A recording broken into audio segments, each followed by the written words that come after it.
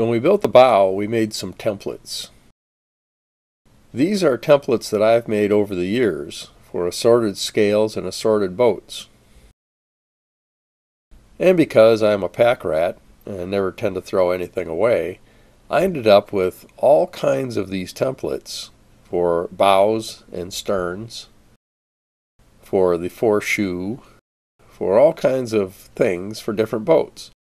The results are, if I want to just up and build a new one of those, or rebuild one, I have the exact shape of the one that I started with. And some of these can actually be adapted to other boats if you really try. So, my advice is, when you make templates, keep them. Find a nice safe place to store them away.